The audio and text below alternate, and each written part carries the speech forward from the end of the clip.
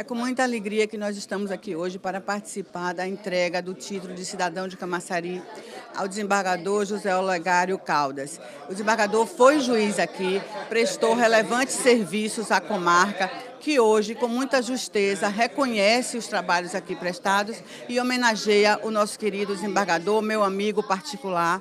É uma honra para mim participar de um momento tão especial, não só na vida do meu amigo Olegário, como também da comarca de Camaçari, que recebe hoje esse filho ilustre aqui na Câmara de Vereadores. Está de parabéns o vereador e a Câmara pela iniciativa que tiveram de conceder esse título ao desembargador José Olegário.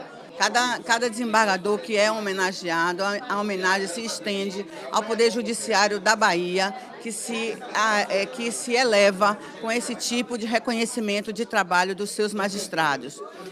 A harmonia e independência dos poderes é uma realidade, mas todas as instituições públicas devem colaborar umas com as outras permanentemente.